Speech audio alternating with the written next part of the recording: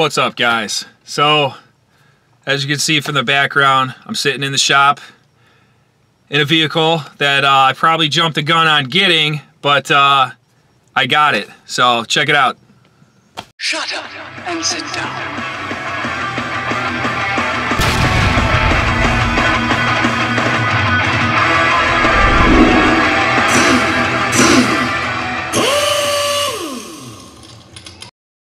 Alright, guys. So, for some of you Honda lovers, you could probably tell what I'm sitting in here now. Did a video a couple videos ago, for the Flip series. Obviously you guys know I got a bunch of cars. Got the Volvo I haven't got a chance to work on yet. Got the Pontiac G6. If you guys caught that video, you know what I'm talking about. Wanted to do it as, the cash we had from the Flip series, we're going to put those towards those cars, kind of flip up until we found a car that I wanted, which was a Honda, was pretty much the car we're sitting in. But, before I even had a chance to, get around to finishing up the holidays, to get around to getting those cars in to get it taken care of, actually, one of my subs reached out to me and had the exact car I was pretty much looking for. Needed some work. This car definitely needs some work. I definitely could say that. It's going to keep me busy for a while. It's going to be some great content on the channel, and we still are going to use the money towards the Volvo we make on the Volvo and the Pontiac Flip to put into this car like I originally wanted to do, as opposed to just paying for it. Now, I didn't pay for this car. Well, I paid for it, but we more or less bartered and did a trade on some rims I had got for him. I'll show you guys what they looked like here.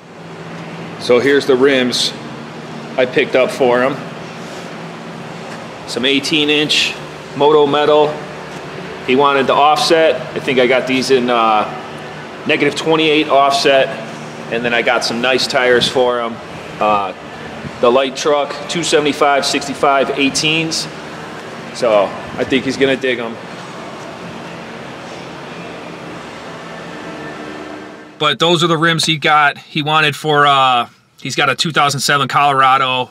After talking to him with him, what kind of rims that he'd like, all that, what kind of tires he was going for and all that. That's what he ended up with. I did tell him he's going to have to lift the Colorado. He's going to have to do a few things on his end. They ended up, he came to the shop, brought the car here. We had the deal go down. I offered to put the tires on. I even gave him the TPMS sensors that I had in stock for his car. I was going to program for him, but the tires just didn't fit. If he put those things on there without a lift kit and, modifying what you have to modify to fit a big tire like that, he's just going to tear up the tires. So, he lives north of me, so it's not like he lives super far. I told him, get everything together, get the spacers or whatever lift kit you'd like, bring back to the shop, and I told him I'd take care of him. Turn a subscriber into a customer, have the deal go down. He's happy, I'm happy. I got the car I wanted. But like I said, guys, I'm going to get out of this thing. I want to show you what this thing looks like. For what it is, everything that I want to be here is here, as opposed to a couple extras that I could do without and all that stuff. But I think this is going to be a great one as far as the things I want to do, the build on the channel, where I want to go and what I want to do with this thing, because I miss my old Civic. I really do. You guys out there, don't take me for a Honda guy. I really dig these cars. These Hondas, I mean, you could beat the crap out of them and they just keep on going. So, I don't know. I haven't decided. Maybe ask you guys, where should we go with this? Maybe turbo. Definitely have a lot. This car's got a lot of Bondo on it.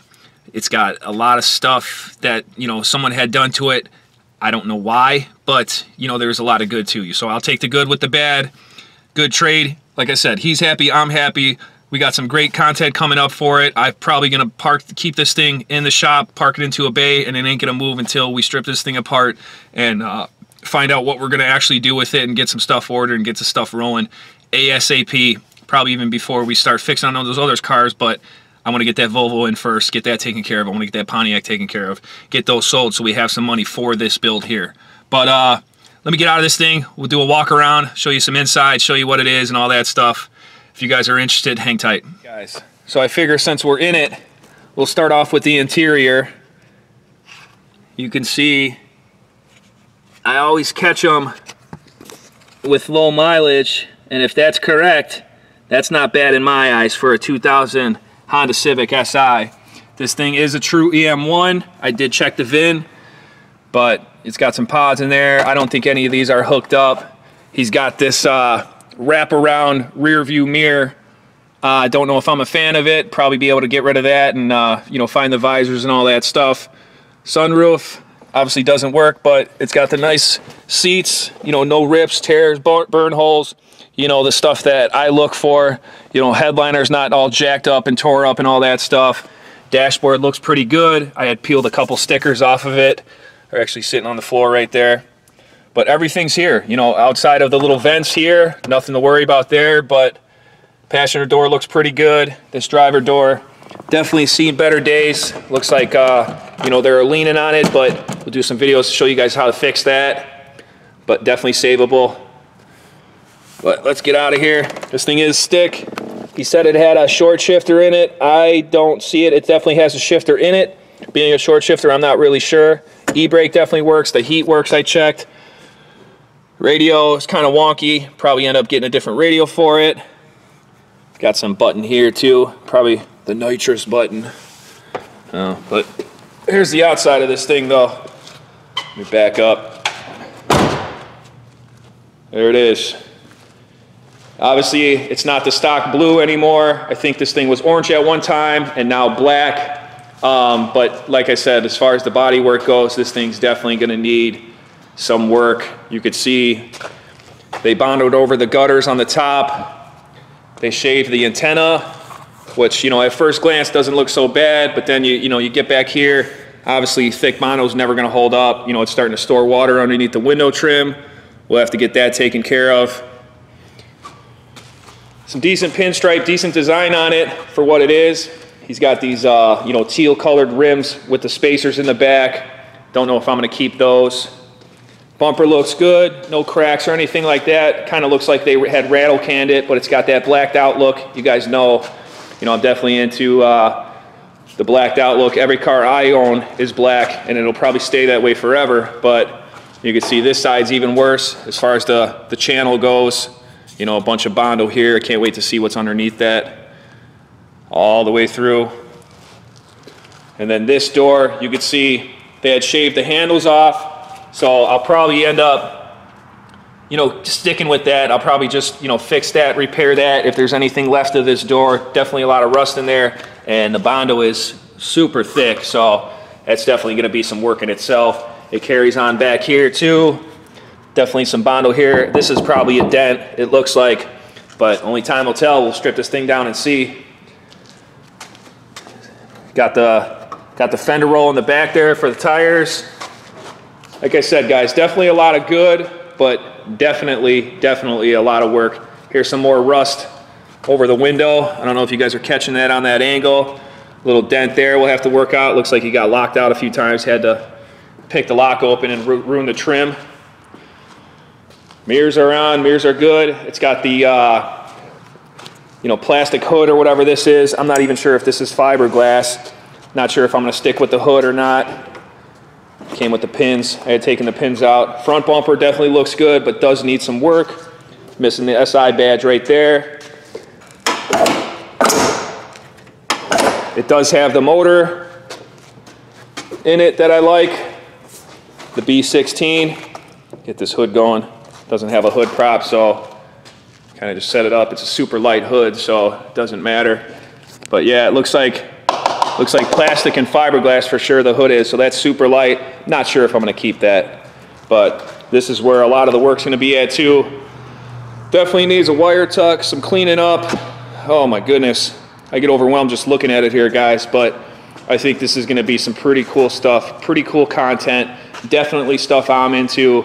You know, definitely some tips and tricks I can tell you guys, you know, things I've done to my last one and just, you know, getting these engine bays looking right through my experience. You could put out there with some good content. Looks like he did some nightshade on the headlights. You never want to do that, guys. The heat, it never lasts. The heat from the headlight, whether you have LEDs in there or condensing, it never holds up. It always tends to dry rot and crack from the heat and all that stuff, especially the cold weather we get here in Chicago. So new headlights, definitely new paint, definitely body work. Looking at some rims, but there it is.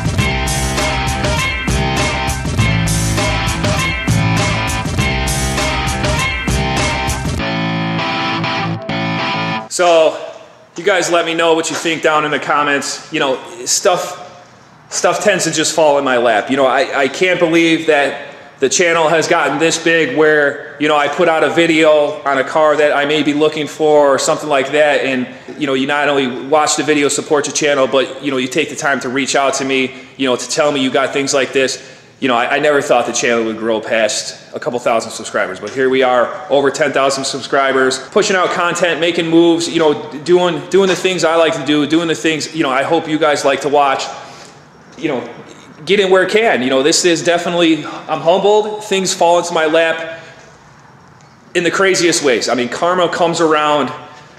You know, if you don't believe in karma, you think twice, because, you know, you do good things for people and good things happen to you. You know, I'm definitely a firm believer of that. And, you know, this car falling into my lap like the way it did, you know, I mean, I don't think it's a coincidence, you know, and I thank all my subscribers, you know, leaving comments, liking, sharing, subscribing, you know, it means a lot to me. You know, it may not mean a lot to you, you know, sitting there watching a video, what have you. I hope you guys get advice out of my videos. I hope you guys watch my videos for why I put them out and all that stuff. Definitely a big one on helping techs, you know, getting my opinion out on things, sharing my experience with you guys, you know, whether it's, you know, aspiring shop owners, young mechanics, things like that, doing car builds of your own, things like that. I do the videos for you guys. You know, I say that in my videos because I truly mean it. But this one's gonna be a fun one, guys. You guys go ahead, leave a comment down below. Let me know what you guys think. If you're into Hondas, you're into Hondas. If not, you know, I personally am. I think this is definitely gonna be a fun one. It's gonna be a great car for the collection. It's one of those cars that I had one, I sold it, I really regretted it, but I got one back now, and we're gonna try to make this one better than the last one. So you guys stay tuned for the ride. I appreciate all the support. Make sure to like, comment, and subscribe. Catch you guys in the next one. Signing out.